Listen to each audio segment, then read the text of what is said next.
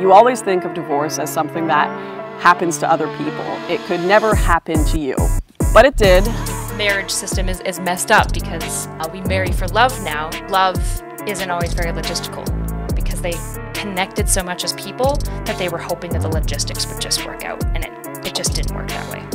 So let's get the most awkward part of this video out of the way. Yes, I know I am the girl telling everyone if they didn't follow the perfect trad guide that I had figured out at 20 years old, they grow up to be alone or single mothers. The horror. All right, for those just tuning in, this is Lauren Southern. She's describing what has led to her divorce. Probably the worldview that's important to keep in mind from where she's talking from is that she is a very conservative political pundit. She's been very, very spicy. Particularly, I think probably the most noteworthy stuff would be like her stuff around like immigration specifically, with like shooting like the flash gun or whatever. And as a conservative Christian woman, she's now in the midst of a divorce, which is a bit of a nightmare, not just because divorces sometimes are really amicable, right? Which is like, it sounds like Hunter Avalon's, for example, his divorce seems like it's mostly amicable. Divorces are still really awful. And then on top of that, her divorce is going to be really, really, the great replacement theory as well. Thank you, old man. Yeah. On top of that, this is like, her life experience now is fully counter to things that she's going to like stand for, right? So there's going to be like this like weird tension. This is why she's kind of talking about like this weird kind of tension that's existing of her like life behind the scenes versus her like political career. I am no longer married, and not by choice. I've thought long and hard about how to talk about this because it's not easy for anyone. This is like my fourth, maybe even fifth time filming this video because quite frankly, I cried way too much the first few times I did. And that's not stuff I want immortalized on the internet. And I've only really talked about this story deeply with a small number of friends and family before now. And one of those friends observed correctly that no one goes into marriage thinking that they are going to get divorced. And that's true, but if you wanted to go the whole facts don't care about your feelings route, I could easily point out that nearly 50% of all marriages end in divorce. However, that does not change the reality that when you are wearing a white dress or a tuxedo and either watching someone walk down that aisle or walking down it yourself, you always think of divorce as something that happens to other people. It could never happen to you. But it did. My husband left me. If any fact does not care about my feelings, in the case of like receipts, to be honest, I'm more or less willing to extend the benefit of the doubt. I think if somebody says I have the receipts to back it, I'm probably willing to extend the benefit of the doubt, especially because, yeah, Counterpoints has like outlined that he's seen a lot of these receipts.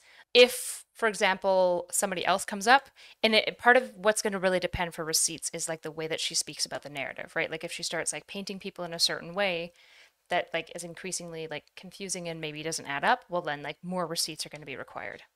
Receipts for what? Not totally sure yet because she hasn't got into it, but it sounds like she's going to make a number of claims about her life and her relationship that therefore might require. So like one receipt might be that she didn't choose to end the marriage, right? It is that one. Now, many of you might hear me say this and still wonder why I'm going to talk about this at all, even if it's true. I don't blame you. There was a time when I myself would have asked, what kind of unstable narcissist splashes the details of their wedding and separation all over the internet? Part of me still would rather not talk about any of this. I have clearly avoided it for 2 years, but for better or for worse, I am a public figure, and if I take my ring off, as I should have a long while ago, people are going to have questions. And if I don't tell this story, it is very possible that someone with little to no empathy for me will, as often happens on the internet. Or rather, tell a garbled and inaccurate version of it in order to hurt or discredit me. And painful reality is already bad enough without having to correct a more painful lie. Now, if you have followed me for long enough, you probably know that I love making impulsive decisions that seem like a good idea at the time, but start to show their downsides awfully quickly once it is too late, which is exactly what happened here. Marriage was this massive dream for me. I mean, despite my media antics, traveling around the world, building this career, I genuinely did want that stay-at-home wife life that so many LARP about online. I really was just so desperate for this life that I had in my head that I assumed my husband had in his head as well. And as a result of that, I rushed into marriage. Like a college kid who picks up the Communist Manifesto and decides to join the revolution, I simply never bothered to ask some of the most obvious questions, like, can this person deliver what they claim to want? Or can I trust their promises, in this case vows, or will reality simply break them into pieces? I think a really difficult thing here, especially for me as like somebody who's going to fall a lot more liberal, is that like the life that she's saying that she wants flies in like full major contradiction with her like work, but also the personality she's predisposed to have that work, right? She's a very disagreeable, opinionated, confident woman. And I'm not saying that these types of women can't become good tradcon wives.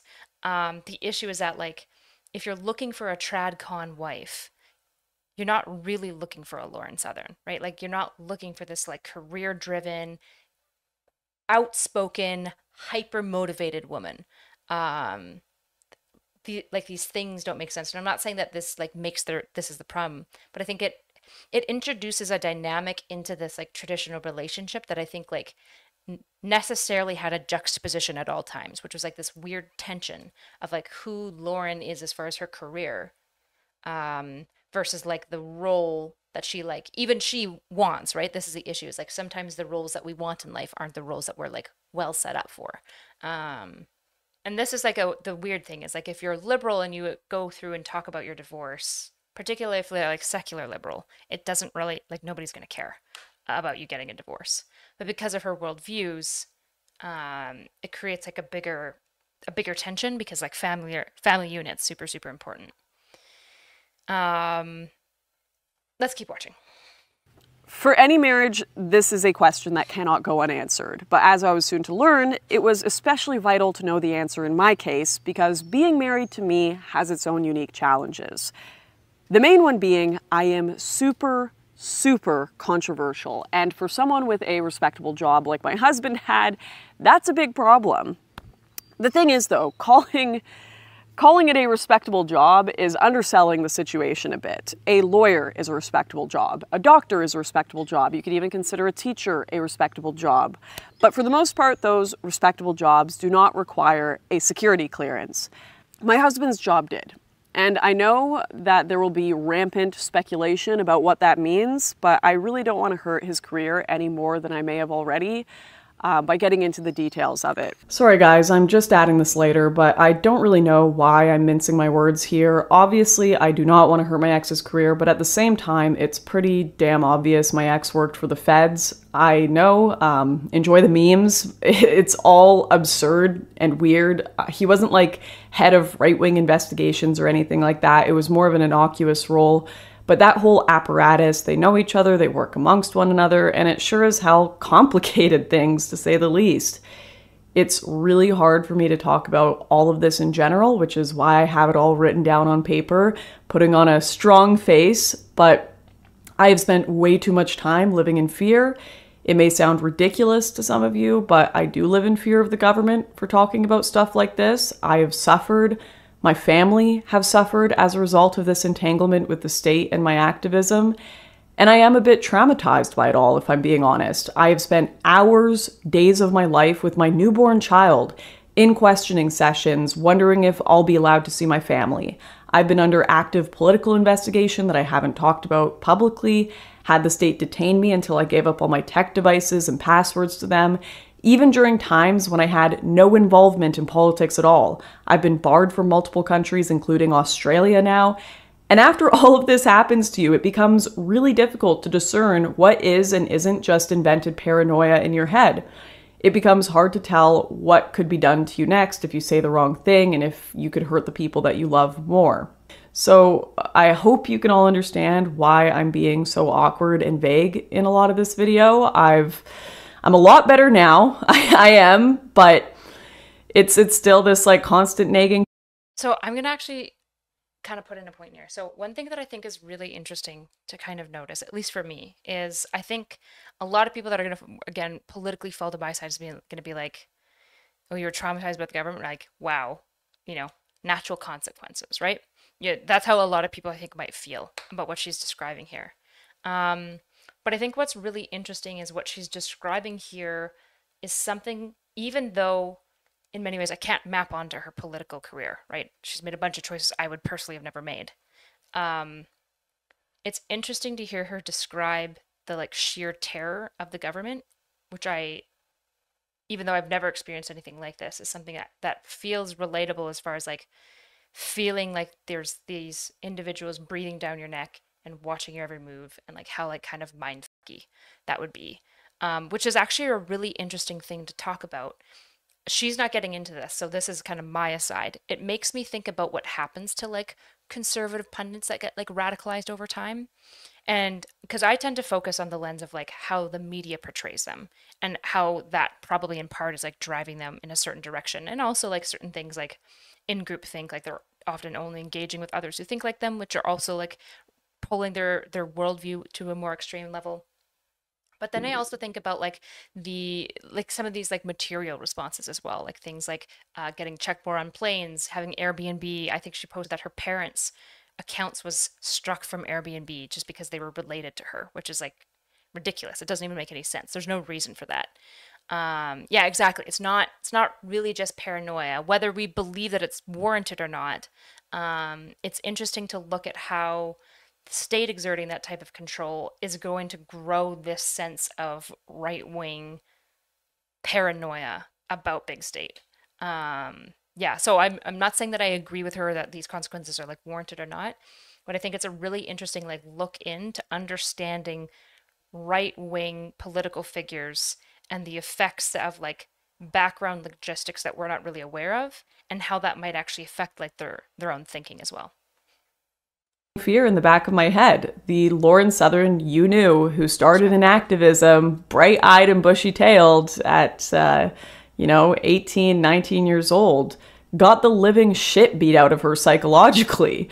But I am getting a lot better lately, and making this video is one of those big moments of getting out of my paranoia, conquering some of my fears. So I hope some of you can appreciate that and understand why, I'm beating around the bush with some topics in this video. This is a big step for me.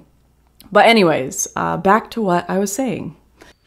I mean, all I will say is that pairing someone with a high-level security clearance with an activist who obviously has problems with almost every government around the world for her anti-government sentiments, that is going to be a nightmare no matter who the people are. And we both knew that going into dating, let alone marrying. We knew it would be tough.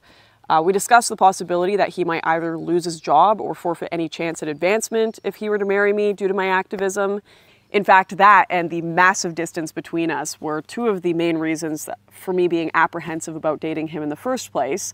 I didn't want to live in Australia or complicate his life's work for that matter, and I told him so very clearly. And yet he claimed to care so deeply, so much for me that he was willing to switch careers if he had to. He would move to Canada at the It feel like it's hard for people to date whom use the internet for a living, whether political or on events. It can blow up at any moment. Yeah. It feels like the people I date, I'm used to fans can blow up at any moment. Absolutely. It's a problem with the internet. It's why in many ways the internet, we've got to find a way to not have this so there's no law. It's the Wild West, and it's not good. The internet chews up and spits people out. There's almost nobody that comes away from content creation unscathed and without any scar tissue. It seems like, unless you are essentially super sanitized, where you bother nobody, right? Like Vsauce. Vsauce is does fine, but you can't really talk about big ideas ever. And really come away unscathed from the internet, which is sad. And I'm not saying that again, where people be like, yeah, but she said awful things. That's true, right? Part of the issue is that the scarring that a person gets by going through the space is somewhat earned. You say spicy things, you say things that upset people, you say things that people strongly and vehemently disagree with or think are dangerous. They're going to attack you, and to be honest, they have a reason to. They probably should. That's kind of what idea discourse is, and yet it's like a human's mind isn't meant for this type of like warring, and it like. I think I was describing it to somebody last night, like with the situation that's like going on behind the scenes with like PS and whatnot, just like constantly like harassing me for a year. It's like a sweater. It's like you have a sweater with like a little string, and then you like tug it, and it like starts to unravel the sweater. And at first, when you're a content creator, you're like, yeah, it's unraveling sort of it's like one string, not a big deal. The problem is that like you look away, and then you look back 6 months later, and like your sleeve is in tatters, and the seams are starting to pull. Right? And then you're like, oh, my sweater's kind of ruined. And then you're trying to like fix it. But as you're fixing it, it's kind of getting tugged and pulled at different points elsewhere. Which is why I think so many people, particularly if they're involved in any level of like politics or anything contentious at all, it just like chews them up and spits them out. Which is why, yeah, you have to be extremely valiant and brave in this space. And hopefully you're right. Hopefully history vindicates you, I guess. Drop of a hat to be with me. And, you know, that was one of those head over heels romantic moments that I think every girl wants to hear. The career, it's just not as important as you. I'm willing to give it up. And before you scoff, know this, he did mean it, because he did move to Canada to be with me, and he did change jobs. And during his time here, we had some truly beautiful moments together, which I will never regret, the most important of which being our decision to get married and have a son. I wanted a son and a daughter, so did he. So really, you know, looking at the situation at the time, it was like, what's the problem here?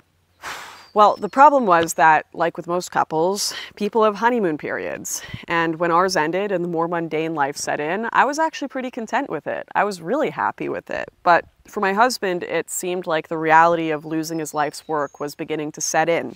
And understandably so. To give up his home and job that he had spent every day of his life working towards, risked so much for, achieved all this status and respect, to just throw that away and be nobody. Yeah, I think if you're going to give up on like your career pursuits to be with somebody, you need to make sure that before you make that decision, your future self won't come to regret it. And if there's any question in your mind that you might come to regret it, or that your future self won't really consent to this, you really shouldn't do it, right? This is where, like, in many ways, like our marriage system is messed up, because we marry for love now, but love isn't always very logistical. So you get in situations with relationships where just logistics-wise, it doesn't work. Despite you both really, really wanting it to. And so you either have to change everything and then be okay with that. But the issue is, once you've like committed to this, you can't change something and then later on resent your partner for the choice you made to change for them. Yeah. If you're in your honeymoon phase, you might not question it though. Exactly, right? And this is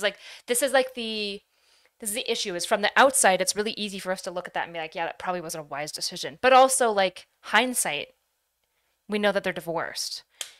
This story could have ended with he gave up his career, moved in, they had a bunch of kids together. It was amazing. They did grow old. He became completely content with his new life because his family became his purpose, and he didn't care about the career shit anymore. That could have been the story. And so the issue is, like, it's not just about the honeymoon. It's not just about, like, what's the wise decision, but it's about making a decision that your, like, past, present, and future self can consent to, and then sticking to that decision. And if you're starting to have issues with it, not blaming your partner for decisions that you've made. And this is, like, the complicated, like, messiness of marriage, is that, like, hindsight is like the worst, because at the time you're just doing the best and making the decisions with the information you have available for you, right? I'm sure that when he said that he wanted to like give up his career and like pursue the relationship and stuff with her, I'm sure he meant it. I'm sure that's exactly how he felt. Yeah. That just got harder and harder for him to cope with, especially once he started doing the more boring work he had in Canada and found it, frankly, intolerable. And it's not that I simply left him alone with these feelings. I did not. I did my best to comfort and make things easier for him. I obviously had some savings from doing YouTube before, and I used that to split rent, pay for groceries and life costs, and kind of take that burden off his shoulders whenever I could. Took care of the home, our child, both when I was pregnant and after I'd given birth, because that's what you do in a partnership. You give 100% of what you can to build up, you know, the team. But it wasn't enough because the fact was he was still trapped in jobs that felt like dead ends after what he had given up before. So perhaps it is not surprising that a few months or so after I'd given birth, he accepted a new job in Australia, one that was closer to the kind of work that he had left behind. And when I say he accepted it, I mean without my input. He didn't consult me at all. He just announced one day that we were moving to Australia. Which again, I understand. When you feel as trapped as he clearly did, you will gnaw off your own leg, and telling your wife to pack a suitcase probably felt minor in comparison. But that does not change the fact that he had said we would live in Canada, and finding this out right after I had given birth and just started to rebuild my community support systems after such a chaotic change in my life came as quite a shock. All of which is to say I was a little upset. A little upset he hadn't consulted me because I felt we should make these decisions together as a couple. And to be clear, I didn't actually refuse to go. I just told him I would have had an easier time supporting him in making that move if we had talked about it properly beforehand. Which, rather than kind of change his tune and you know, take the approach that I wish we had in the first place of talking about it together, his response was to say I either make the move or he would divorce me. Now, when I made my wedding vows, I meant them, in sickness and in health, for as long as you both shall live. Yeah, I think it's super important. A bunch of people are going to probably start feeling like this is super one-sided. It's her explaining her experience of the story. One thing that I've like really learned, especially like in like talking with multiple couples and stuff, and even like not having issues, is that I would say that Lauren is approaching this as maximally best faith as possible for the situation. But the reality is, of course, it's going to be one-sided, right? Like when Nick and I were separated, despite the fact that when I would talk to my friends, for example, about the situation, I actually did my best to like try to be charitable to Nick. There's still a bunch of subtle stuff that I like missed out on talking about in the conversation. Subtle things that I was blind to in myself, things like little blind spots that I didn't even realize was going on that was creating some of the dynamic. And so people being like, well, this is one-sided. Well, it's her telling the story of her relationship. Of course it is. But what I think is noteworthy here is she's not going above and beyond to paint him with certain types of language, right? Like when we compare this, for example, not that it's super similar, but when MLD was addressing allegations, the way that he was presenting essentially his narrative enemies, right? Because if this is a story of her life, there are certain characters that are going to emerge like her husband that are absolutely antagonistic, right? The enemies of the story, essentially. Not that she's painting him as like an enemy. The way that people go about talking about the antagonists in their own story really matters. It's important to remember that you're only hearing one person's experience of seeing them as the antagonist, of that person becoming the antagonist in their life, right? So there might be complexities that's missing. But I don't think it's always fair to go to the person sharing their own personal experience and go, you need to represent your story in an unbiased, objective way. That doesn't exist in personal narratives in life and like life stories. What you can ask for is as much charitability as you can offer the other person. Not lying, not lying about the other person, and doing your best to be as humble and like recognizing your own faults as maximally as possible, and like take accountability for those things. That would be the thing that you're looking for in a personal story about their experience with something. I'm not sure how long they were married for. I don't know if she said that. Period. So hearing that divorce was even on the table for him was devastating and life-changing in its own right. Because from my perspective, the entire point of being married was that you will not leave each other. You support each other through anything, no matter what. And because even thinking about the idea was too upsetting, let alone risking it actually happen, I ultimately decided to put my misgivings aside and simply made the trip to Australia with him. Although I did have friends and family telling me that these were not the pretenses I should be making a move like that under. And maybe it seems naive to you watching, and you can kind of see how the future is going to go here, but I was still bright-eyed and bushy-tailed with a child and a husband that I loved, and believed that that was just a one-time occurrence, that was a one-time threat. And our marriage certainly did not have an easier time in Australia. Getting in, as I've already explained before, was a nightmare for me, one which ultimately required me to give up my political career. Yet even without politics, I was already staring down the barrel of travel restrictions or similar issues. And all while my husband was not only seemingly ashamed of me, but paranoid that discovery of our marriage by certain individuals would impact his work at his new job. Even under the best possible circumstances, feelings like that would eventually curdle into resentment, and they did here. His resentment did not come from nowhere. His position undoubtedly suffered when his colleagues became aware that I was his wife, but even so, it was absolutely not healthy for either of us. He was forced to live with a wife who he increasingly saw as a millstone around his neck, whereas I was trapped alone in Australia with no family or friends and a husband who resented me. The low point of this all was probably lockdown, which for me was so traumatic that I have repressed large chunks of my memory.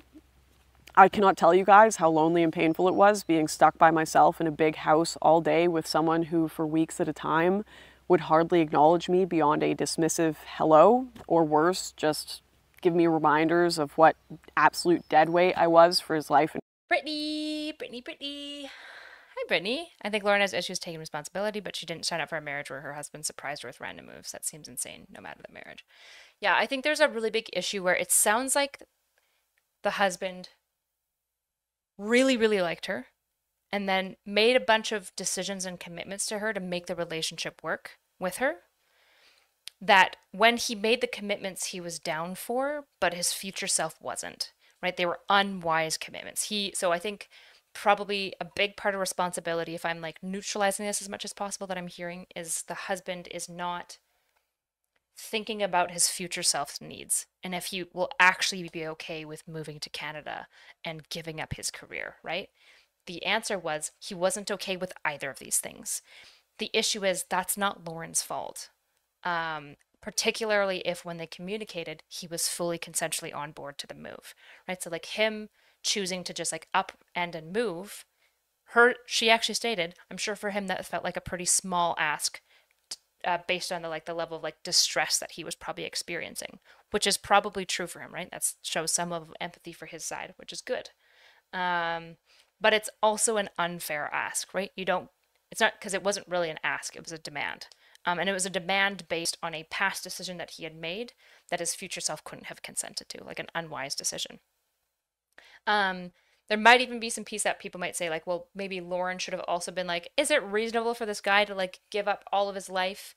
I think that would be fair to say. Of essentially, you probably shouldn't have bought it when he said that he would be willing to like give up all this stuff, especially if he was a highly career motivated individual, which if he's a Fed, he probably is. There's a lot of people who become Feds are very intense career people. But at the end of the day, if he was expressing consent to it, he's an adult there. It sounds like a lot in their relationship. Both of them kind of hoped that love would be enough to overcome major logistical barriers, and they kind of like created this situation where because they connected so much as people that they were hoping that the logistics would just work out, and it just didn't work that way. Career.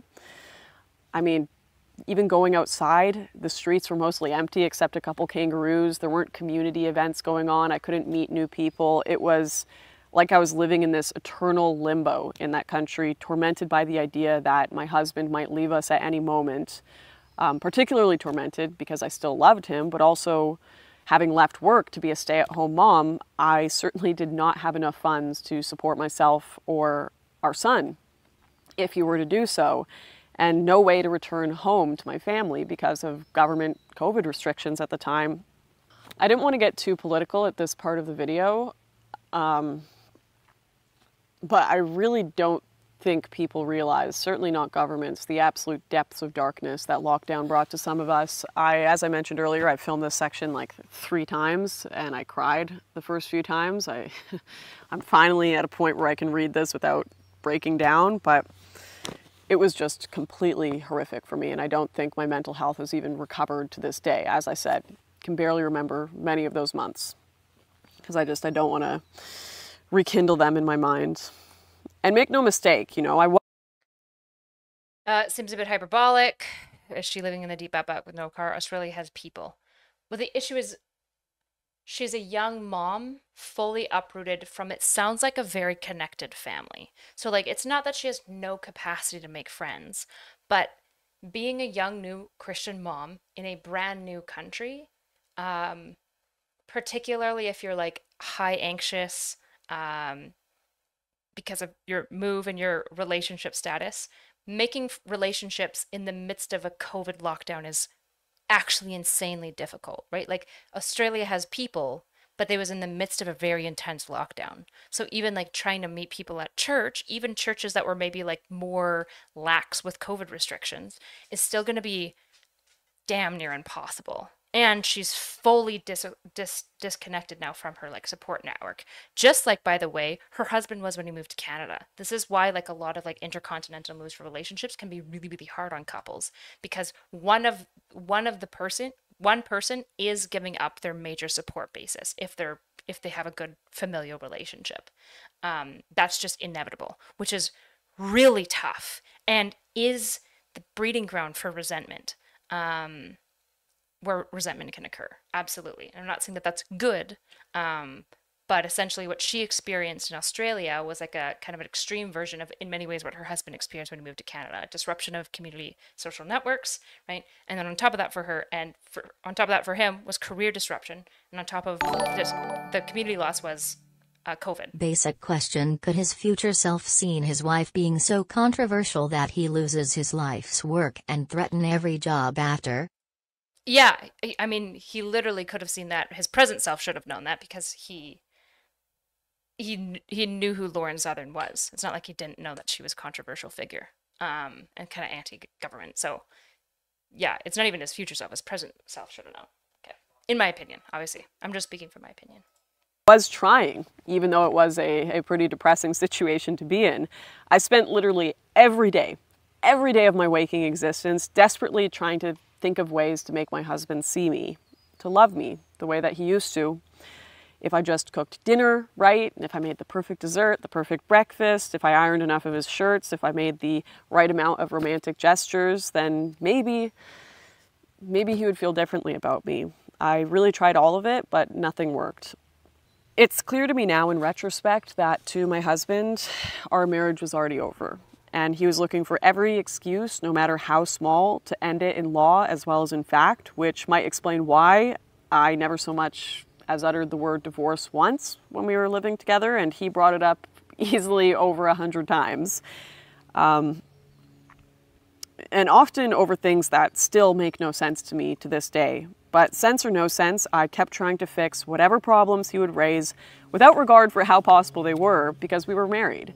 I think because he had acknowledged the threat to his career that marrying me would pose at the beginning of our relationship and seemingly accepted it, he never would use this as his reason for divorce, but it was something he brought up every day as a frustration, all while pinning his divorce reasons on seemingly less important things. One such complaint had to do with my ADHD. He told me he could not be with me unless I fixed it, like absolutely fixed it. So I tried. I went and I got officially diagnosed in Australia at a specified clinic. I began taking Vyvanse, which is like an ADHD stimulant drug. They've got others like Concerta, or you've probably heard of Ritalin. I started taking that daily to try to manage it. I understand even now how frustrating having a partner with ADHD can be, largely because it frustrates me to have it. But I did everything one can possibly do to try to manage it, and it still wasn't enough. I was repeatedly told that I was not making enough progress in that department. And it seems like a silly thing to be so important to me. It's, you know, I've never really had it be an issue in the past. I've never even really had to take stimulants for it. But when it's your partner, the person you've married that cares about something, it makes it really important to you as well. And if you have ever been made to feel worthless or unlovable for something that you can't change about yourself, you know how deep this pain can go, how much it sucks. And it has taken me a long time to get over that properly. I'm someone who very much has the mindset of trying to be hyper introspective of what I could have done wrong in a situation, try to take maximum responsibility. So this is something that I think I hear a lot of people talking about, being like, so we just divorced her over the ADHD. My understanding is that's not even what she says here. I think she explicitly says like ADHD became kind of like the easy venue of blaming. And I think that this is actually a really good way of characterizing resentment, right? When you have a growing, so if you have a growing resentment for your partner, for whatever it happens to be, your partner's work makes them just less available to them.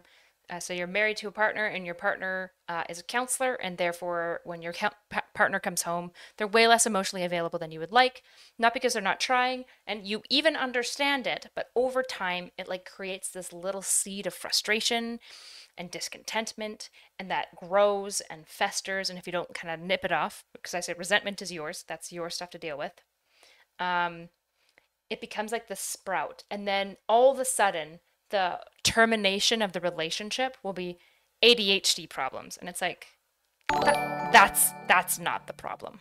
Keep up the hard work. Thanks, buddy. Right? It's like a common trope. Like it's never about the presenting problem, right? If you have a couple come into like marriage and family therapist and they're like, man, my husband just like won't do the dishes. It's never really about the dishes. It's about so much more than the dishes. It's about her extreme mental fatigue and feeling like she can't rely on her partner, right? And the simple way of blaming that and kind of having a simple direction for your emotions to get dumped into is ADHD problems, or he's not cleaning up after himself enough, right? They become like these easy offsets for a much like deeper problem that's occurring within the couple. And this is something Nick and I noticed, for example, is when I was starting to grow like resentful towards Nick, I would get more and more upset about like cleanliness stuff. Like it would be like before, as long as he like did his dishes and stuff, I didn't mind like the odd sock, whatever. It wasn't that big of a deal. But as I got resentful, it's like every sock was a problem. You know, now it wasn't just a problem that he was, even though he was putting away his socks, it was also that his desk was dirty. And okay, well, now his desk is clean, but he keeps leaving out his hot sauce, or like whatever it is, right? And so I feel like the issue with resentment is it's always looking for an outsource, and the topical issue in the relationship is never usually the issue. Like it is an issue, but it's also evidence of a much deeper issue. You wouldn't divorce somebody over ADHD problems. That's not real. But you would divorce somebody who's cost you your job, who disrupted your life, and who at all times is a millstone around your neck, as she said, as somebody who you are ashamed of at work to be married to. That is a reason to divorce somebody. I'm not saying it's a good reason, but yeah.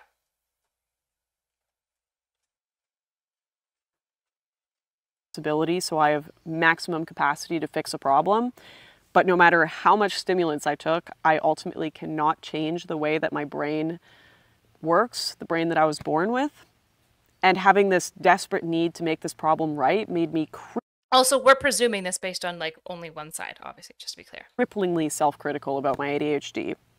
I know that we make fun of therapy culture, but my therapist told me something that really turned this around, asking me point blank that if I wasn't deserving of love for my ADHD, then how could my son, who will likely have it as well, be deserving of love? And I cannot imagine a universe where that boy does not deserve every ounce of love I have in me. So with time, this has completely changed my perspective on the issue and been very healing.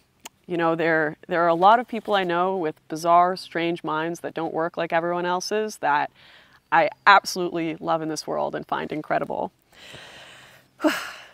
Now, while I certainly saw glimpses of the abyss, I do not want to make it seem like our lives were hell 24/7. That wouldn't be fair or true to suggest that. The start of our relationship was nothing like what I am describing now, otherwise why would I have entered it? But even when things did get dark, Truly, we did have good days, and I would both hoard the memories of those days like little flecks of gold and tell everyone who would listen whenever they happened, because that was the only reality I wanted anyone to know in my marriage.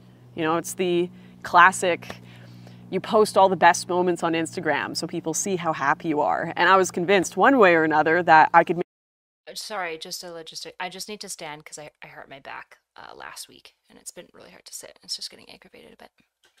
make it be the only reality I knew in our marriage once I had just figured out how to fix everything. But never got to that point. And ironically, it was his threats that eventually paved the way for our relationship to finally end. During one of our bad periods, my husband told me to book a flight to Canada immediately because he was divorcing me.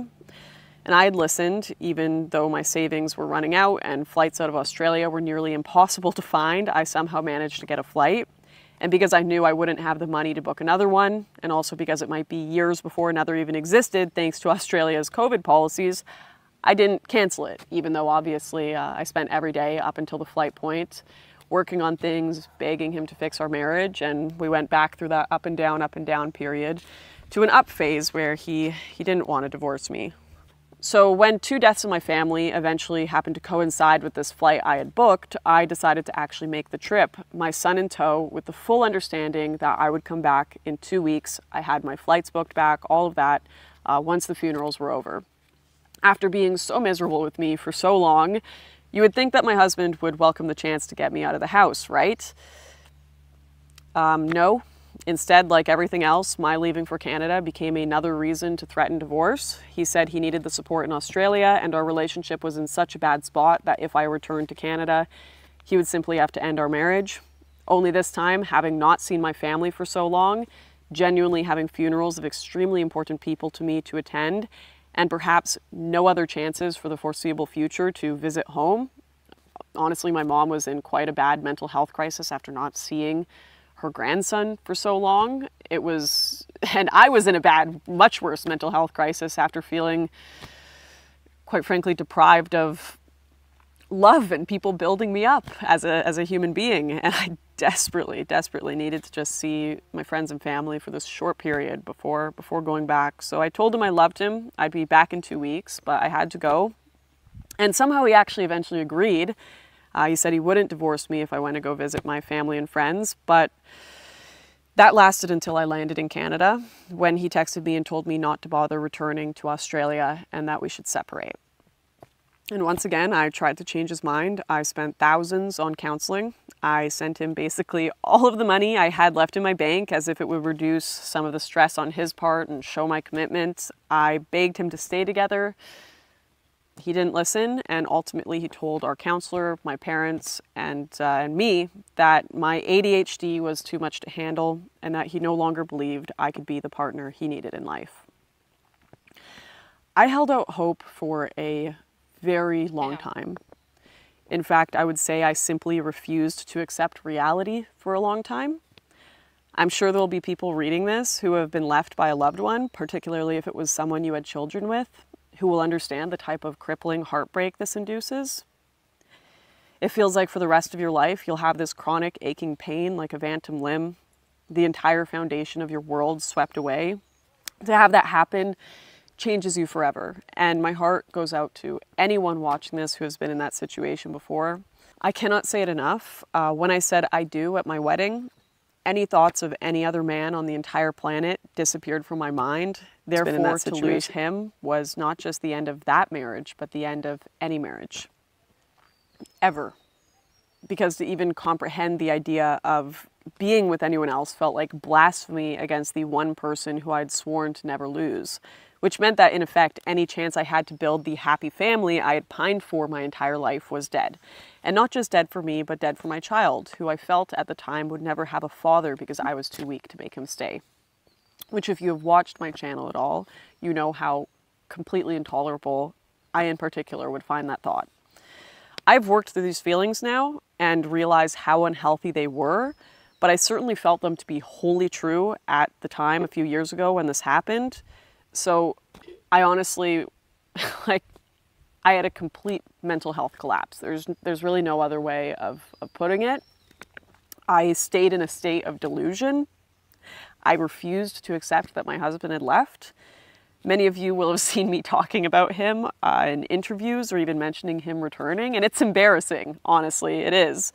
And it's because I was on so much copium that I truly believed he was going to come back at some point, that no matter what, I was going to make it work. Whereas my husband was already saying that not only was it over, but he couldn't envision co-parenting our child, and that moreover, maintaining any sort of relationship with us would cripple his ability to have a life going forward. Wow. Ultimately, it was my friends and family who put their foot down and stopped me risking. So I think the biggest thing, because I think a couple of people are saying like there's something missing. I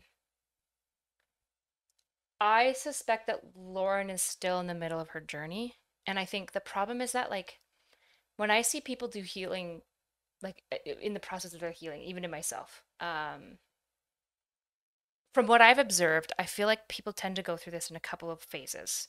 And I think the first phase is often allowing yourself high levels of self-compassion, realizing that sometimes just sucky stuff happens to you, and that really sucks. And realizing that it broke you.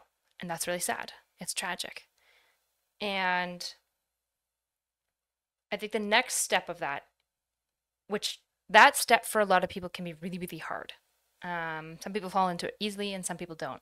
So there's like the first process in my mind of healing is having compassion and self-love, right? Having compassion and self-love for yourself, understanding yourself complexly in the midst of basically a failed dream, right? In this case, she's grieving the dream of her life, which was a husband, a very tradcon, traditional life that she really, really wanted, and it's dead now.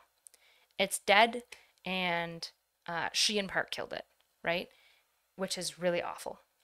But she didn't kill it alone, right? That's the issue. And so there has to be that grieving process of this thing, this dream. I think all people have to do this dream of yourself being dead. And it sounds like this like layers of copium is in part like a resistance to this part first, right? The first part. Your dream is dead. You have to accept that. It's gone. It's over. And then the next step of that, I think, is the accountability piece, which is going, what were the processes and steps by which I helped kill my dream? What am I at fault for? What did I contribute? How do I preserve this so that the next time something comes along that I really want, like a relationship, how do I make sure that I don't repeat this pattern? Is it that I selected the wrong partner? Did I not vet well enough? Did I say my vows too early and get married to somebody that I really shouldn't have? That's a really important thing of self-accountability. Was I believing myself to be able to be a type of person and sold myself as the type of partner that I actually can't be, right? So there's kind of like these two steps. And so I think what a lot of people are maybe wondering, and we're only like 30 minutes in, but is probably that next step of like the accountability piece, which we might get to, but that might be what people are sensing is like off. That's at least what I'm seeing. But remember the self-compassion bit of being like, my dream is dead, and the grieving process has to happen first.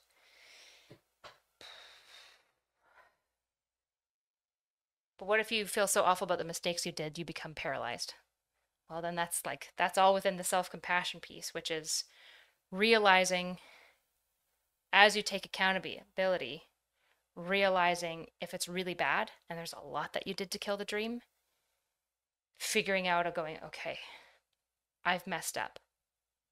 How do I still love myself and take accountability? How do I say, you're valuable, but also, bro, we got to work on this stuff, right? That's like the next step is not allowing your fear and shame of what you've done becoming so paralytic that you can never move forward, which goes back to the self-love and compassion. Thank you for that question. That's a great question. Asking even more. When my 2 weeks were up, I wanted to go back to Australia, no matter what he said, and try to keep fixing my marriage, even if I was the only one who wanted to fix it. But my family refused. They said I was absolutely insane for even considering it. Honestly, I probably was. Hell, even after I missed that return flight, I kept thinking the separation was temporary, that I would go back. I probably would have if I were able to, even just to repair some sort of friendship there. if COVID hadn't eventually shut down travel to and from Australia until my temporary travel visa expired, at which point the Australian government flat out refused to allow me in the country again. In fact, the Australian government became almost vengefully obsessed with me. Rollo spoke to the husband and is discussing it. Oh, really? Interesting. I probably can't get to that today because I have to end stream in about an hour and a half for my Patreon stream afterwards, but good to know. I'll check that out probably tomorrow. No, we're not on Twitch, although you can still sub to me there, but we're on Kick. So if you want to support the stream, go check out the Kick page. You can even sub there if you would like, but it's not free with Twitch Prime. To the point that when I did finally arrive for my flight to leave the country, officers actually pulled me into the back room at the airport and told me I had to give them all the passwords to my phone, my computers, hard drives, etc. if I wanted to see my family in Canada again. I mean, the degree to which this government have messed with me, some random Canadian citizen with no criminal record, now on both political and personal levels, is pretty insane. And you know, maybe it's just because of my activism, or maybe it's because of who I was married to at the time and the information they had access to, but man, they have not treated me well, that's for sure. To this day, I am still on their VACU consideration list, which is the terrorist criminal consideration list that I was on before, that they only took me off when I quit politics last time.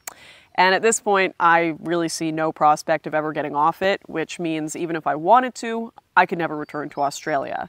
Believe me, certainly over the last couple of years, I have tried to find a way. I spoke to lawyers, put in applications, but nothing has worked. I am barred from the country.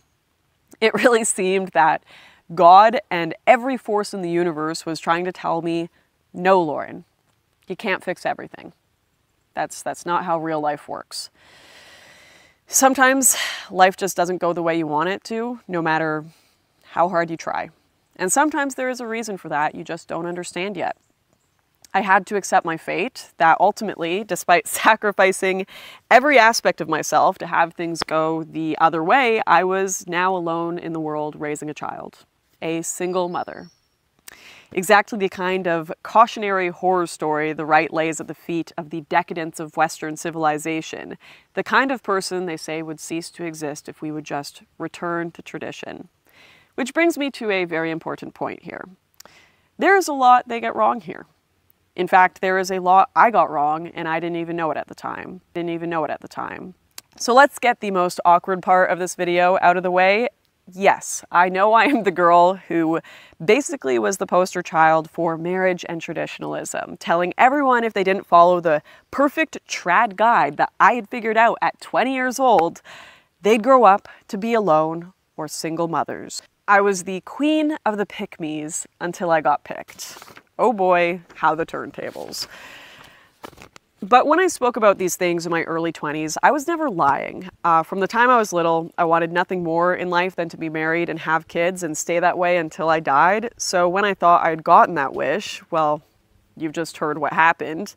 In reality, there is no perfect instructor for marriage. Certainly not a 20-year-old me. And even if you get a great instructor, there is no saying as an imperfect human being you will follow every step the way they need to be followed. And when things do go wrong, there is certainly no instructor for when your partner tries to leave you or does leave you. Though I do have to thank the many... So, yeah, I think Time Watch brought up something that's really important, but something that's really interesting is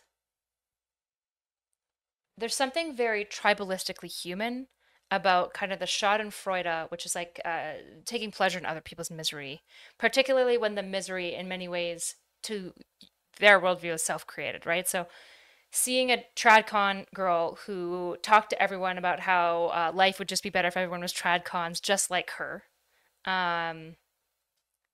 basically have that exact life blow up in her face, there is something satisfying about it, right? I understand that. It's satisfying because you feel very vindicated in your criticisms of that if you're opposed to that worldview, right? The main thing that I think, and so I think there's a space to be like, yeah, see, this tradcon life isn't all it's cracked up to be, which is true. That is a valid criticism of the tradcon relationship, right? There's a lot of trad-con relationships that fall apart and break apart in similar capacities. The main thing is making sure that we're not delighting in the pain of somebody else, right? We can kind of be like vindicating, me like natural consequences, you know, I can understand not feeling that bad, not having that much sympathy. I think that that's human. That's within like the neutral ground. Where I think we, in my view, where we should be really, really careful is reveling in it, celebrating it, thinking it's humorous and wonderful and funny, and just like that reveling in like, God, I'm so glad that she's in pain. I think that's the part where we have to be really careful of. But at the same time, I understand the human qualities that like create this. One thing I will say about Lauren that's softening me particularly towards her is to see how her advocacy has shifted quite a bit. She's pushing back a lot on more like anti-woman rhetoric, quite a bit against that. She's been pushing back against like kind of like grifting, lying conservatives. And so if that's come as a result of like suffering and kind of like seeing maybe the other side's worldview, I think that's a good thing. Would it be better if she had come to a similar worldview maybe without this? Maybe. But again, to assume that means that I have to take the hubristic position of assuming that I know what's right for the world. But I think if you believe this to be genuine at all, we should absolutely reinforce people for being corrective in the right direction, especially if we think that like she was in the wrong direction before. So yeah. Friends and family of mine who have tried to fill that role. But as for the rest of the commentary I did as a 20-something-year-old on the ideals of marriage, whew, let's get one thing out of the way first. Obviously, the ideal situation for any child or marriage is for both parents to stay together, if the marriage itself is not abusive. I might have said that the ideal was the feminine housewife and the masculine breadwinner, and I won't lie, after splitting bills in my marriage, that still honestly sounds pretty good. But I also can't ignore the fact that some of my most traumatic moments and experiences came when I was only a housewife and stay-at-home mom. Literally, when I had no choice but to stay home because of COVID lockdowns.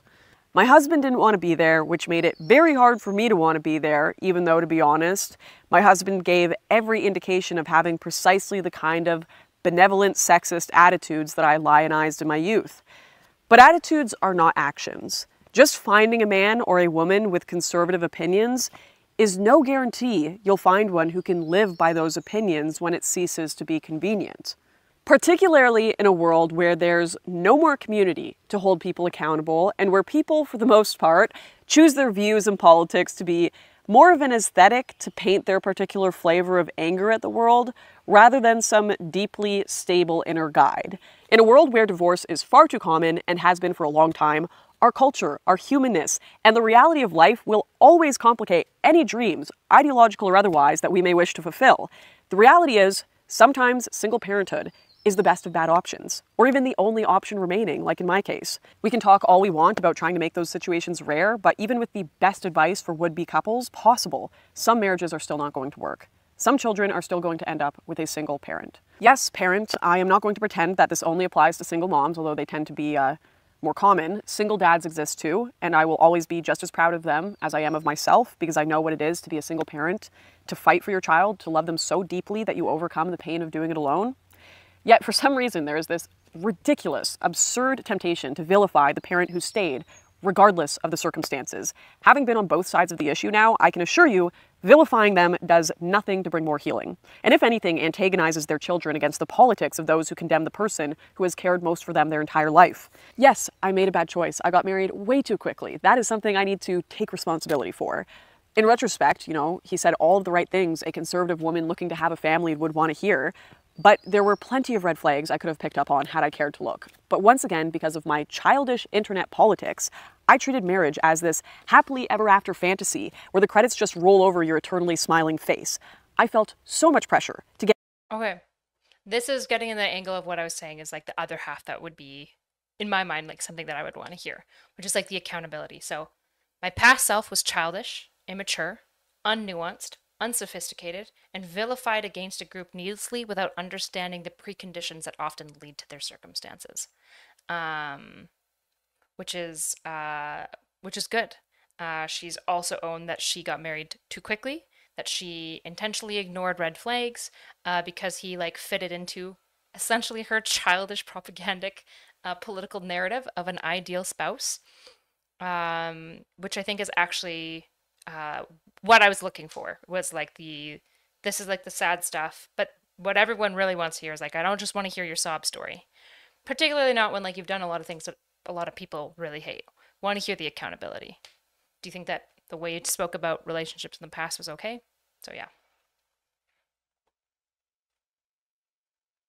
Get married and start a family young, that I didn't bother to look too hard. Not when I was naively terrified of being 30 and unmarried and in love to boot.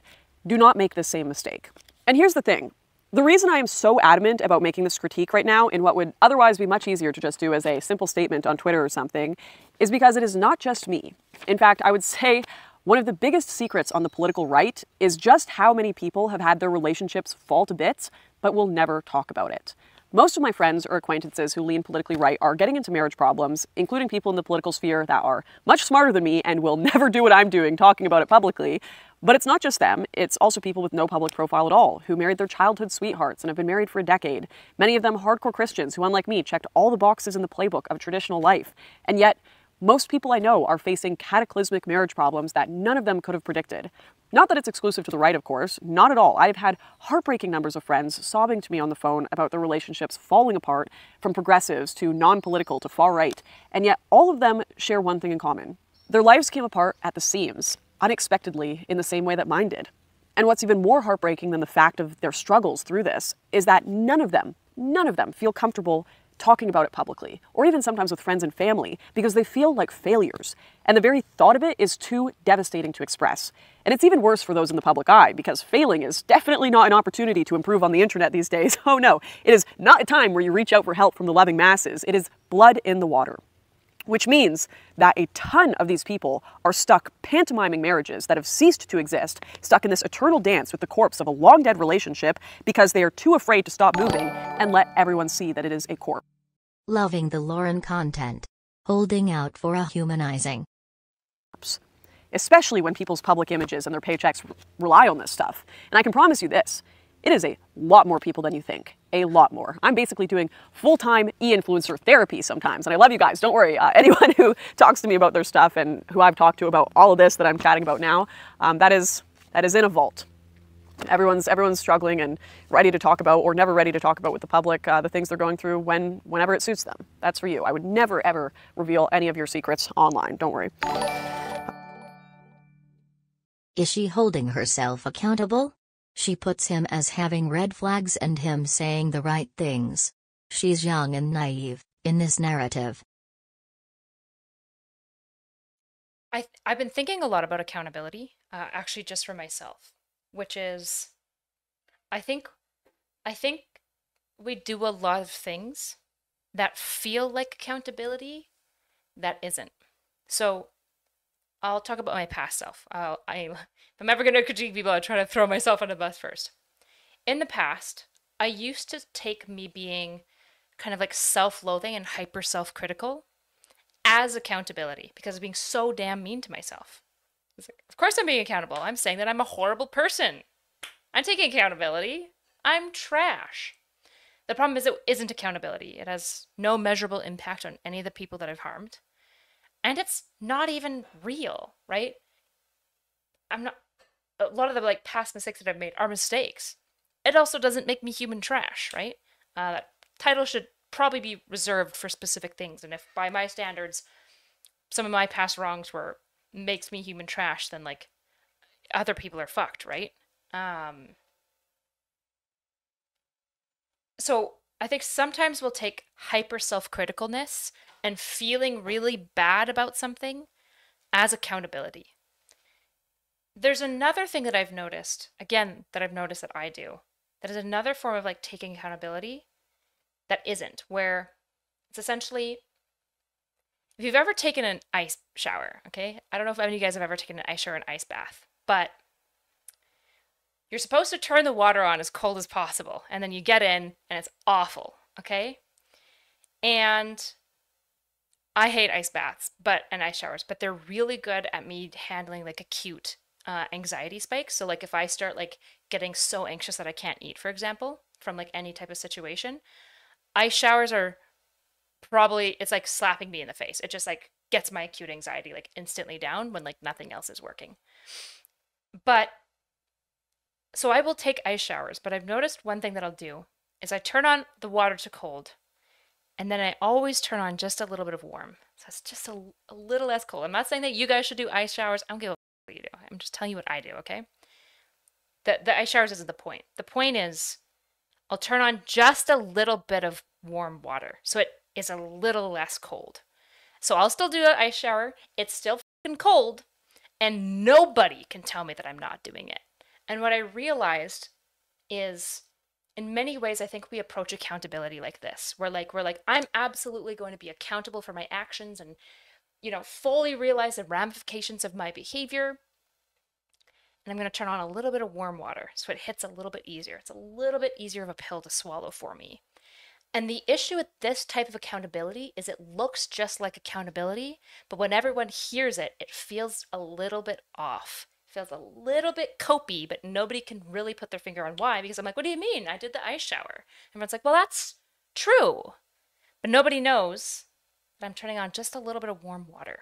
And again, the ice shower isn't the point. The ice shower is a metaphor, in case you're not picking that up. So the issue is, sometimes we pretend to have self-accountability, and what we're mostly doing is like self-flagellation, which isn't helpful to anyone. It's like the worst form of accountability. And then another form of accountability we do is mostly accountability, but with enough squeaking room to make the pill easier to swallow. But the squeaking room isn't so big that we don't have plausible deniability that we didn't do it. And this is like another way I think that people like eke away from taking full accountability from a situation, right? So it's like when Vash said, you know, my husband was full of red flags, but I was like young and naive. And it's like, yeah, but there's more there, because being young and naive isn't actually a bad thing, right? You're kind of still the victim there. There's something more there. Young and naive is an issue. You did miss things. You had the kind of a childish-like interpretation. But there's something else there. There's a little bit more there that we're not really owning up to, which is probably because it's a hard pill to swallow. Maybe she doesn't know. And I could be wrong. I could just be like making stuff up. But sorry, self-flagellation is when it's like a old priest thing where they would take like whips and like whip themselves in prayer to like punish themselves for sin and stuff. Sorry. And so I'm just figuring out the second form of accountability, so I don't have the best language for it. So I can't even like describe to you good examples of it happening. But I've noticed myself doing this, right? Where I'm like, yeah. Like if Nick and I get into a fight and he's like, well, it was like not super fair how you like delivered this. I'm like, that's true. But you know, like I was also feeling a little bit upset, but like, it's true. I could have been nicer, but also like, you know, this is a bit of my out, you know? Anyways, that's me. I think I say I'm accountable for my actions, but I often run away instead of dealing with whatever I did. I'm still a child and I have tantrums and still hold grudges and act childishly when I'm mad. This is my own choice to share my most devastating life moments with the world, because I am an insane person, clearly. And, you know, I gotta say, it is a tragedy that myself, among many others, have created a political and online culture that, quite frankly, has so little openness and understanding to the broken human condition that not only does it leave most of the people in the public eye skittering around in the background on secret calls trying to work through their emotional issues because they constantly have to lie to the audience, but it also, at the same time, because of that, does not prepare adherents of their ideologies for reality, because they're not hearing any of the realities of our lives. We yabber on all day about telling hard truths, but somehow those truths are only ever inconvenient for our enemies and never for ourselves, which means our enemies get more broken by ignoring us and we get more broken by never turning that gaze on ourselves. I say we because I know what a huge role I have played in building this epistemological wall against self-awareness for so many people. I am sorry for that, and if it makes you feel better, know that unlike Mexico, I am still paying for that wall to this day, because God loves a good bit of irony to slap us back to our senses. The greatest irony of this all, though, is that after all of this pain, all this tragedy, all of this loss, mental health struggles, everything I've been through over the last few years, I can genuinely say with every piece of my being, I am much happier now. And I know this is going to sound like what the internet referred to as a cope, Lauren. I get it. However, I can assure you the only coping I was ever doing was pretending that everything was perfect in my life when I was married and trying to retain that image for so long. I suppose for the sake of transparency, I should tell you all that my husband, after a year of leaving my son and I with no financial support, essentially with no home as well, he eventually did change his mind. And don't get me wrong, if this had happened earlier in a different way, I would have been jumping with joy. But unfortunately, the way that he tried to come back into my life was somehow even more unhealthy than our marriage itself. It was a return built on threats and not love. And if I have learned one important lesson that everyone needs to hear from this video, it would be do not stay in a relationship where the threat of abandonment or any other severe threats are dangled over your head in order to force compliance. And do not do this to your partners. It does not build a foundation for a happy, healthy marriage or world for your children either. Love and goodness just cannot thrive in fear. My husband's constant threats of abandonment and divorce, if I didn't jump through certain hoops, did not just hurt me as a person, they hurt my ability to be a good mom, a daughter, a friend, a wife, and I know it would do the same to any dad as well. I didn't know this at the time, but what I was experiencing is typically referred to as a coercive control relationship. I learned this phrase in the process of successfully getting a court order to protect myself from some of the actions my husband took throughout this period. Quite frankly, I have hardly gotten into the details of some of the more abusive levels of coercive control that I did experience, but for the sake of my child, I would rather not have them immortalized on the internet forever, and also for the sake of growth. I don't really believe in putting people's worst moments online because I think that they should have an opportunity to leave those behind themselves and grow from them. I also want to reiterate that none of these actions or orders have to do with our son. I would never, ever want anyone to get the idea that I've taken any action to keep them separate. Due to the nature of the relationship, the only request I had put in place legally was the need for a mediator for co-parenting. At this point, all requests and repeated open offers for mediation have been rejected. This is not something I wanted to get into the details of, but it is something I unfortunately know will be an accusation and something that is a deep moral issue for me, especially after all of my time advocating for equal rights among parents. So I really wanted to clarify that. It's been an overall awful situation that I wouldn't wish on my worst enemy, but as I mentioned at the beginning of this video, this really overall is not a tragedy story. So let's get into that part. I've addressed some of the big questions I'm sure people would have for me, and advice I've learned not through my own genius, but rather God and life humbling me through my own mistakes. So I think it's time to answer the massive question of what do we do with someone like me? What do we do with people who have failed to achieve the ideal we have for life in our world? I think this is really the ultimate question of our time, because conservatives are allegedly trying to heal a broken world, and I think many too often don't understand how that world and those people became broken in the first place. And for young people like me in the early days of my politics, our only vision of traditionalism and family in the modern life is one sold to us by Norman Rockwell posters and Chad memes.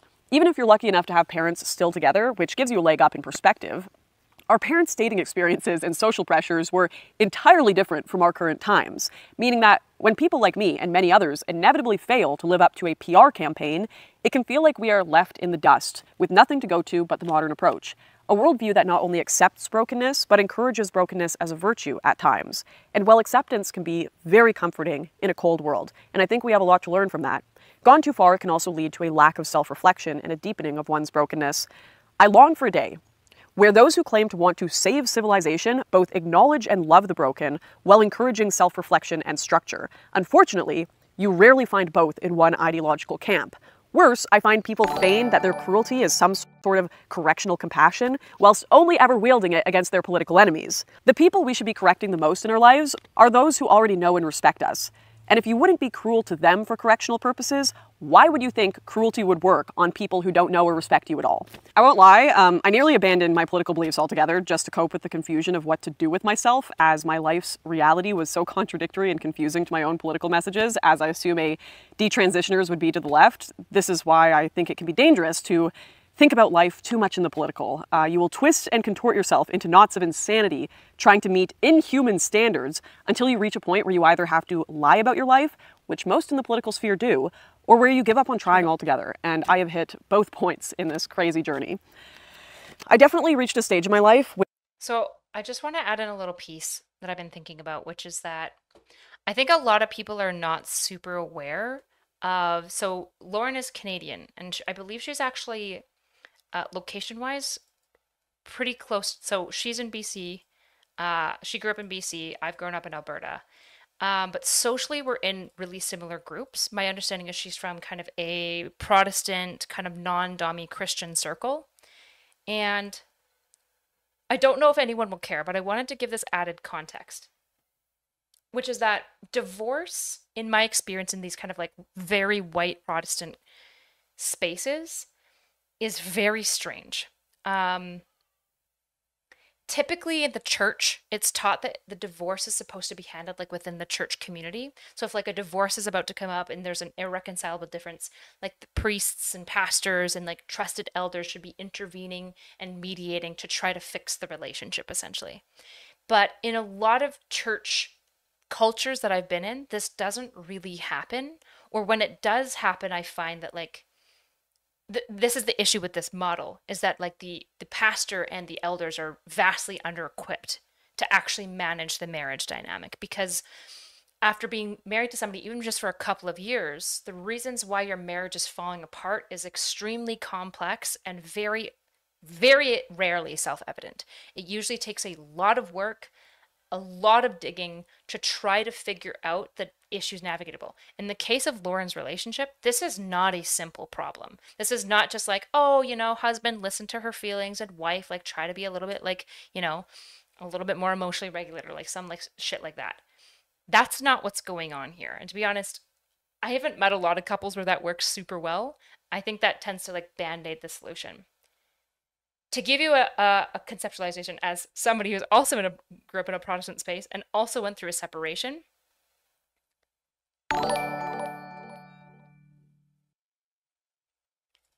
people in your church will either be really, really wonderful about it or awful, depending on the like space that you navigate. But there's a lot of social stigma that will begin to become attached to you, particularly as the woman, as far as the divorce. And so while technically biblically like the church is supposed to come around the couple and like try to work them through it, divorce is oftentimes, for a lot of like, for all people of course, but in it I want to tell you about like kind of the subculture of Christian white Protestant land. It's a deeply isolating experience, because a really common experience in like white Protestant land is essentially, even though they say like, you know, love the sinner but hate the sin and all that bullshit, everyone knows that it's bullshit, because what they mostly do is they go, ooh, yucky, you've got some sin around you, I don't know if I want to touch that. Everyone gets a little bit, and they communicate this in like some of the most subtle like shitty ways, which will be like, you'll be talking to like a woman's group about issues in your relationship and your frustrations with your husband, and everyone will like just go silent. So it's like this passive, quiet rejection. And when you're talking to people and you're like explaining the situation, they'll be like, and they'll kind of go like quiet and tease off. So it's like, it's incredibly isolating and very shame driven. And I would say in the Protestant land, there's a high amount of pressure, particularly on women, to make the relationships work no matter what. And there's a large offset of blame in white Protestant land on women for when marriages fall apart. There's kind of this expectation of like being there for your husband no matter what. And yeah, I've seen a couple of friends go through it, and it can be really isolating in that social group for pretty obvious reasons. And does not represent Protestants at all. I don't know what to tell you. The only thing you can do, I literally said it's my experience. I would say, after talking with lots and lots of women, this is oftentimes who've gone through divorce in a white Protestant space, this has been the case. Are there certain Protestant communities that are going to be better than this? Yes, of course. But there is absolutely this kind of rigid expectation of like shiny goodness.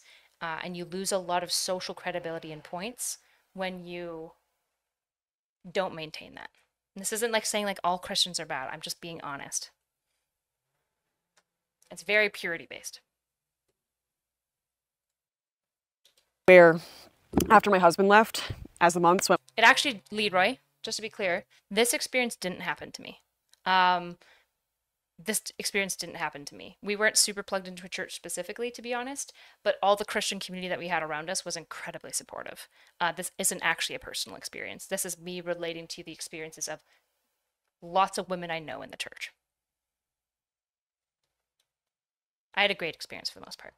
By and the reality started to set in, my life just became about surviving the day. I was in such a low state of depression that there was just no grand vision anymore. I was angry with God for not answering my prayers. I turned my back on him as I have too many times before, and I just lived as if the future didn't exist. Just try to get through the day over and over and over, try to get out of bed, right? And I was very, very mentally lost for a long time. This experience has really given me a useful sense of empathy and understanding for hurt and broken people that I find incredibly helpful in life and friendships. The trad wife LARPer I was is dead, but perhaps the difference between that person and the person I am now is the same difference as a LARPer's character sheet and a real human being. I know now who I am much better. I am not some right-wing Valkyrie. I am not some bastion of conservative femininity. I do not want to be a saint of any ideology. I don't want to be held to anyone's standards because I know reality is far too confusing to be summed up in a listicle of goals or instructions. I can't do it. I'm sorry, but I can be a redneck. I'm pretty good at that. I certainly love my freedom, guns. I don't trust the government. Definitely much less than I even did before, and somehow it keeps going down to less levels of trust every day. And you know, despite everything that I've been through, all the craziness, I still do believe in love. I still do believe in duty, and I think they are not dead in this world. Or at least I very much want to believe in that. But a lot of people, particularly the young, have already given up on things like love, duty, marriage, all of that stuff, which is why I think many young people are fleeing the right in droves. While some of this can definitely be attributed to modern education or media, it's always worthwhile looking inward on one's own messaging and where they could be missing things. I mean, really, telling a generation made up of increasing numbers of children of divorce that the only parent, the single parent who stayed to raise them and gave them some semblance of what love and responsibility is the thing that's ruining Western civilization is not a strategy. Telling women and men who face divorce, separation, or failure to ever marry in the first place that they are worthless failures now is not a strategy. Telling young men who are constantly getting poorer relative to their elders and may never be able to afford to get married or get a home that the only reason they feel that way is because they're betas and not working hard enough is not a strategy. In fact, generally speaking, giving life advice about things you have never experienced and as such don't understand is not a strategy. It is just stupid. And no one was more stupid than 20-year-old Lauren pretending a book report on marriage statistics was actual life advice. That advice got me trapped in a hell of my own making. And in order to get out of it, I have to do the one thing that a public figure cannot afford to do. I have to allow myself to be wrong. Life is a lot more complicated than ideals. No listicle or video screaming about what you should have done with your life will help a fundamentally broken person, so much as actual help from real humans. I know I'm repeating this point, but it is important because I speak from experience, so believe me, when your mind has broken from pain, it just hurts more hearing someone remind you how broken you are. And because it hurts, you rebel. You make more bad choices because you don't care how right someone is once they have disrespected you. Fuck them. Better to spiral even further than to listen to someone like that. Mercifully, I had an entire community of friends and loved ones who prevented this from happening to me to catastrophic degrees, but not everyone is so lucky. And I certainly will not judge people whose lot I have been shielded from solely by fortune. People say kindness has not gotten us anywhere. I'm sure that's true for the internet or any sort of political rally where you don't actually know anyone, but those environments are not real life. They're dark woods of error filled with tragedian muppets pretending to be people that they aren't because the person they are is too broken. Too purposeless to acknowledge. The internet, Twitter, all of it. It's Plato's cave. 90% of the time you are looking at shadow puppets of people's lives. And everyone, but especially people in the political sphere, have fallen for this puppet show. We get so much joy out of jeering at how cringy other people's shadow puppet selves are that we never bother to leave the cave and cut our own strings by encountering real humanity. Because real humanity is imperfect. Unlike the ridiculous, overpowered, implausible character sheets we write for ourselves on social media. But enough about what I and the world get wrong. It's time for me to put my money where my mouth is, because if the conservative, or really any commentary sphere, does not have the answers for when your partner leaves you and your life falls apart, or when your marriage falls apart, whatever it is, I guess it is only fair that I tell you what I did actually do when that happened. Not because I have all the answers at all, I don't, but because maybe it'll help someone to know they're not alone and to see what path I took. After my husband said he did not want me to return to Australia and that he wanted nothing to do with me anymore, my parents took me and my son in for nearly 7 months when I got back home. As I mentioned earlier, I spent the last of the money I had in the bank supporting our marriage, and I never got child support, alimony, or anything like that. And I didn't have anywhere to live if my family didn't take me in. To this day, the only finances transferred has been from me to my ex, despite me earning less. I would not make such a point of this right now if the internet didn't act like this was some sort of impossible thing that could never happen. It does. It's cringe to admit how suicidally in love I was and desperate to fix things, desperate to give just everything to this marriage, even if the other person didn't want to fix it, and even if the things that needed fixing weren't mine to fix. But I also take some pride in this. We mock the hopelessly in love at times a lot, but I think more people should be hopelessly in love, if I'm being honest. But they should be hopelessly in love with each other. That's the key word. It should go both ways, especially if you're married. I know I gave it my all, and I can say, having done that, it's not a small comfort, it's actually a huge comfort. I feel I don't have to hold any shame there. I can always know in my head that I did everything I possibly could at that time. The way the internet describes separation can be very silly. When we talk about how the system is broken, I agree there are aspects of the family court that do hurt men, but ultimately I find it is largely broken in favor of people who are the most aggressive. If you don't want to get divorced, if you're the one trying to fix things, it seems like on both ends you get screwed, man or woman. Asking nicely for custody, asking nicely to co-parent or for child support, whatever it is. It does very little when dealing with a partner who refuses to mediate. Viciousness does work, and I certainly did not have the energy, the vibe, any of it to get vicious or aggressive for money, especially when I was at a state where I really wanted to fix things. So I just made do. I lived at my parents' house in their spare bedroom, and my son had the closet. It was a big closet. We made it look nice, but it was a very small space. And as mentioned earlier, my mental health was not exactly going swimmingly at this point. I was struggling with a lot. But one of the incredible, beautiful things about having children is that they can save you as much as you can save them. You don't really have a choice to have a full-blown mental breakdown because you have the most incredible, beautiful human in the world relying on you. So I was able to pick myself back up and get into making actual monetized YouTube videos, streaming, and doing some odd jobs behind the scenes.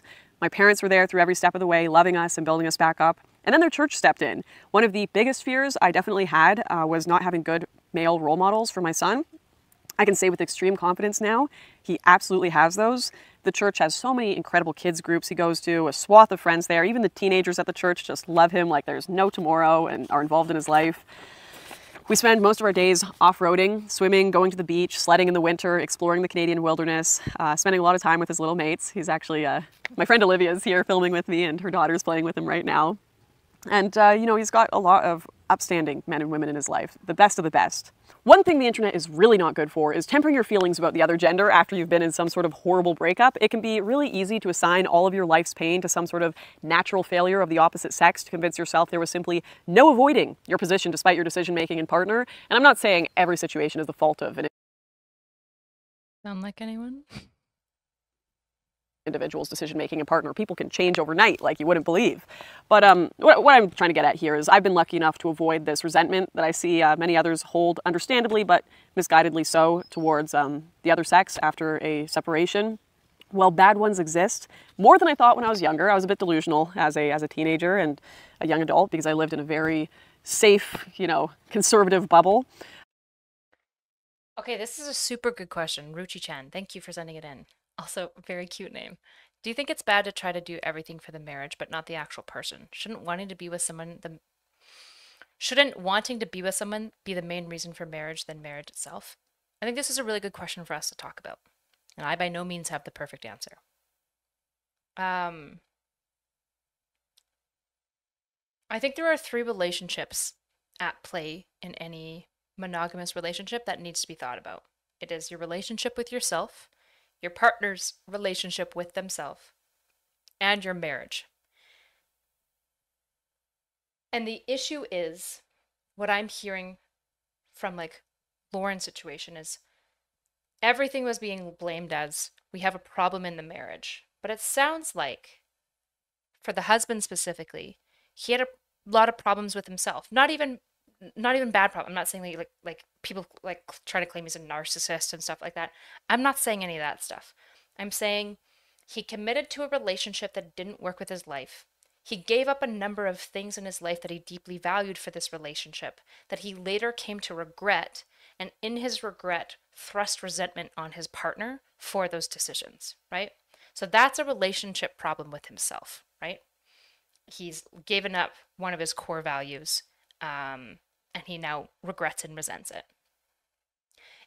I'm going to guess that there might have been marriage problems. It's just not super clear, right? The husband is going to say that there was marriage problems, specifically her. She's not working on herself. She's not fixing her ADHD or whatever. In most marriages, all three of these things are going on at once, right? There's a weird kind of element of Lauren being this tradcon wife, despite previously being this hyper-motivated political like Giga Chad Stacy, who is like blowing up across the internet, right? And bombastic and explosive. So in many ways, it's like, was Lauren ever really like the tradcon wife specifically? I don't know. It's hard to say. And this is the issue. This is the main thing that we're all missing from this context is what was their dynamic like, right? We have no idea at all. He's saying it was just like ADHD related symptoms, according to her. Is that the case? I doubt that. But I'm not saying that he didn't say that. I just don't believe that that's actually what broke the relationship. And so this idea of like, if she just kept investing in the marriage, would it fix it? Well, depends. If she's not, because she at first was working on the marriage, and then she started working on herself when he was like, it's not the marriage, it's yourself. And then the marriage still dissolved, which means that probably he needed to do some work here too, right? It's usually all three of these things that have to get fixed in a relationship, in my personal perspective. And the problem is this third one, the marriage, tends not to rectify if there's still lots of problems with themselves, right?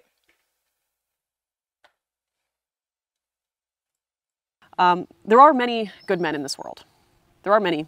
My vision of that has not been shaken, but if anything strengthened through this experience, I'd just say my vision and understanding of what good men are has maybe changed and become a little more reality-based.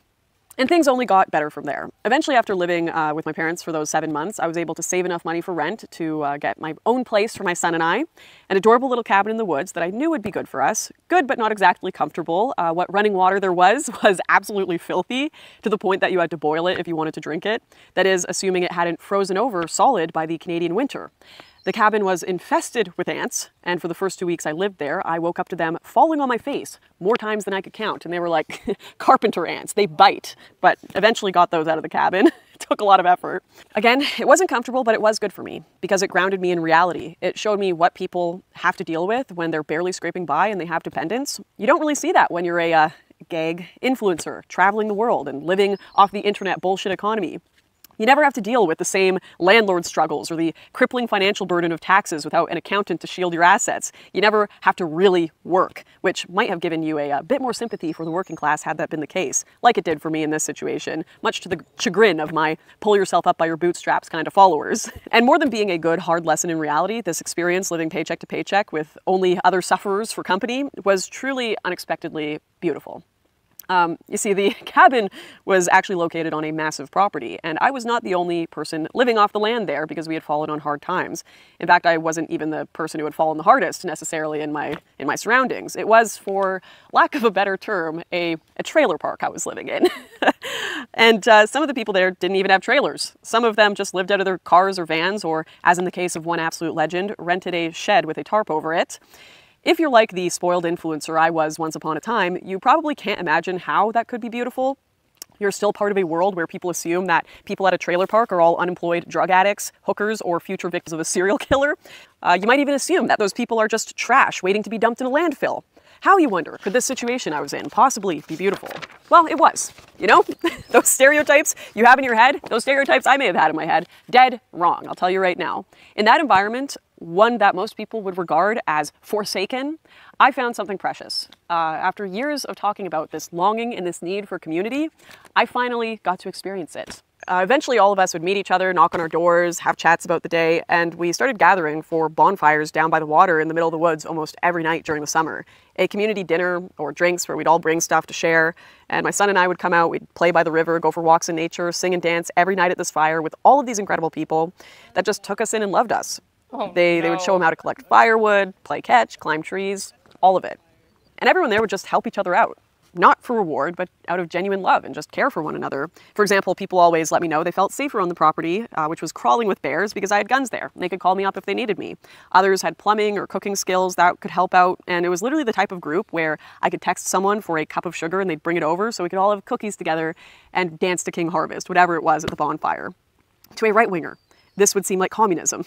In fact, many of us joked that we were just waiting for a hippie cult leader to come along, but they never did, because to a left-winger, I'm sure we just looked like a bunch of trailer park deplorables. Maybe we were, but that environment, the type of people you find in these environments, you never know what their pasts are going to be. Some people just didn't have to live there, but chose to be there because they wanted to escape from it all, like the rat race of society that constantly has demands put on us all of status symbols, and you have to be getting more money, and they just, screw that, I'm going to go live in nature with all these people. Others have extremely dignified pasts, like you wouldn't believe, incredible educations and jobs. You know, some people lost those jobs during COVID because of lockdown policy, and rental prices are just ridiculous in Canada. So my judgment of places like that has been completely flipped on its head. There's a lot more going on there than what people's assumptions would say. And as for me, you know, you might wonder what these people thought of my job and what I did. Well, they didn't care. I wasn't Lauren Southern, scourge of the libs, baby boomers, immigrants, and Islam. I was just Lauren. That's it. And I liked being just Lauren there. Just Lauren did a lot more for her community than Lauren Southern ever did. Because as just Lauren, I didn't have the luxury of being a brand. I was actually just a human being, just me. And that was pretty damn cool. I think the best part of being in that community was the kind of people who live there and, you know, can relax and just have a fire every other night are people who aren't interested with power.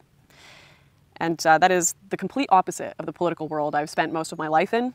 And I think among people who are not interested in power is where peace is found. That's certainly where I found it in my life, the most I've seen in my life, for sure. Today I have gotten my feet back under me and moved away from that world, tragically, but it will always stay with me, and with it has come a lesson that I desperately needed. That just as benevolent sexist attitudes don't automatically make someone a good husband, ideology doesn't create community. Ideals don't make a positive community. Shared needs and struggles do. And while I am back in the comfortable world where water runs year-round and central heating works, I will never let myself become so alienated from reality again. I will never forget what community truly is again. And on that note, it would be remiss of me not to thank some of the people who form my community today, because on top of the community I joined in the woods, in the trailer park, there were others who helped me during these rough periods. I got to rebuild a lot of the relationships I had from childhood before I got into politics, and a lot of those girlfriends came out to help me set up my home, just loved me, showed immense support to me. Olivia, shout out.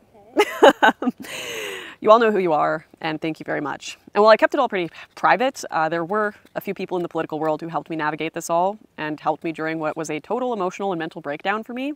I want in particular to thank Evelyn Ray, who some of you may know through her Twitter account or the videos she's done. She was there for me through so much of this all, literally giving my son and I a bed to sleep in whenever we needed it, feeding us, one of the few people I knew in Australia. And I cannot speak highly enough about that woman. She is an incredible soul. I am forever thankful for her and everyone else in the political world. Once again, you guys know who you are. It means a lot to me that you kept my secret and helped me navigate some really insane waters. I'm now at a point where I've built up such a wonderful group of humans around me that I truly believe we have created the best life possible with our current limitations for my son and I, and continue to do so every day. If the right-wing world I was a part of in my life was correct about anything, it was definitely, at least for me, that being a mother is the most fulfilling and beautiful aspect of my life.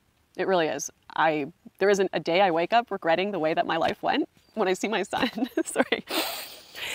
I would not take back a single thing that has happened to me because I get to see my son smile every day and tell me that he loves me every day. It's like the most incredible thing in the world.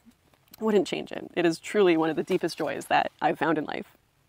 You know, life is still a struggle. I've got legal debt. I am not rich by any stretch, but I have learned well that making money, the most important thing in one's life, can eat your soul. And I rather like having a soul, even if it is in rehab. I also certainly don't have that wonderful right-wing Valkyrie tradwife image that is so nice to curate anymore. But you know what is nicer than having a good public image?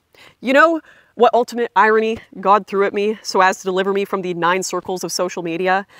It took me losing my marriage and the false image of myself I had created to finally encounter and really feel real love. And that was sure as hell worth it, and still is. I think I'm probably going to take a little bit of a break from doing videos for a bit, maybe a few months, enjoy the summer, let this sink in with my audience.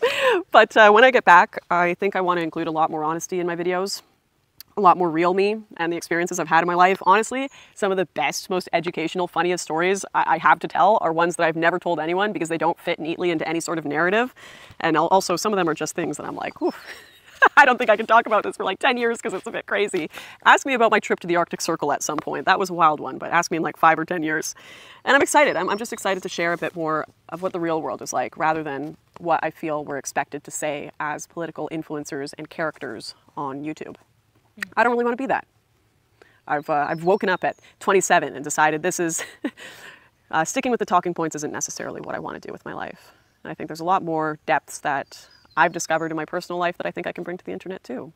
But yeah, like I said, I'll probably take a bit of a break. I appreciate you all watching this. I have no idea how this is going to land. Probably your guys' reaction to my whole truth video is the one thing that made me confident enough to make this one, because I didn't expect that to land well at all. And it really seemed a lot of you enjoyed the honesty and felt the internet needed more of that. So I appreciate that. And I appreciate all of you who have supported me through these years, through all this chaos. I apologize if you feel lied to with everything I've kept a secret, but I hope you can understand it's been something I've had to process and work through to get to this point of joy with my life and comfort and mental healing to be ready to tell the world and bring you in on my journey.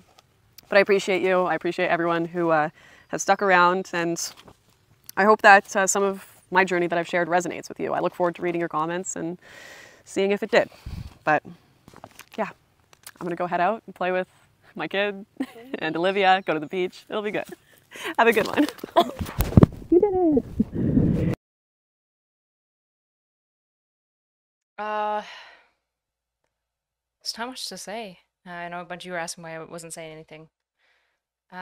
It's amazing what touching grass, being a human, and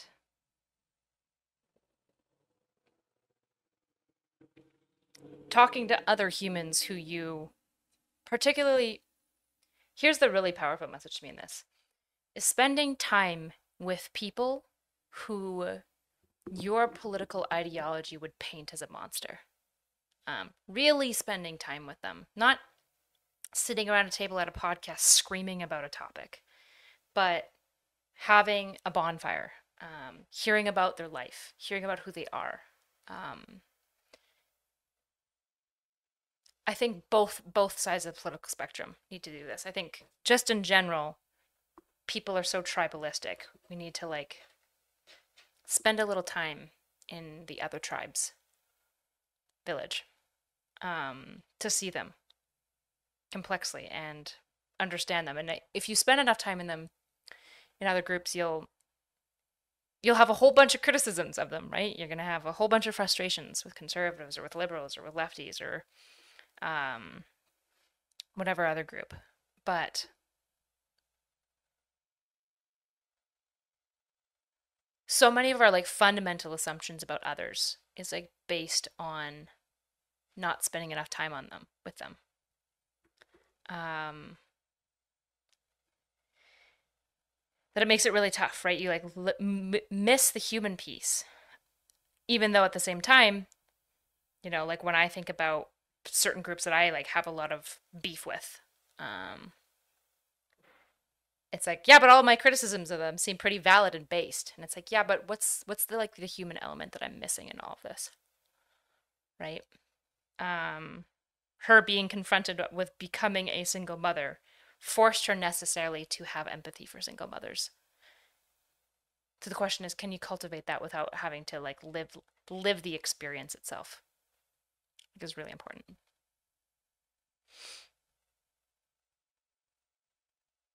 Does it have to be left or right? It doesn't, but that's kind of the way our tribes are organized right now, right? We have like such staunch political tribing. It doesn't have to be left or right. Sometimes it's racial, sometimes it's gender, right? It's men versus women. I'm just using political as an example.